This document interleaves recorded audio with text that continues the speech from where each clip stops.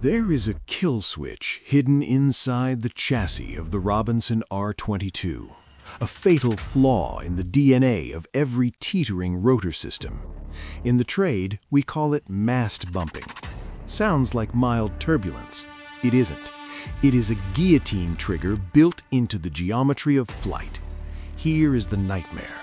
You push the nose down too hard. You chase the horizon. Suddenly, the aircraft hits 0G. The fuselage floats up, weightless. But the rotor system? It's still heavy. It's still screaming at 400 RPM. It doesn't float, it tilts. The hub smashes into the main shaft. Crack! The blades swing down like a scythe, slicing the tail boom clean off. The machine literally cuts its own throat. 1 second, you are a master of the sky. The next, you are a jagged brick screaming toward the earth. Physics doesn't negotiate, it executes.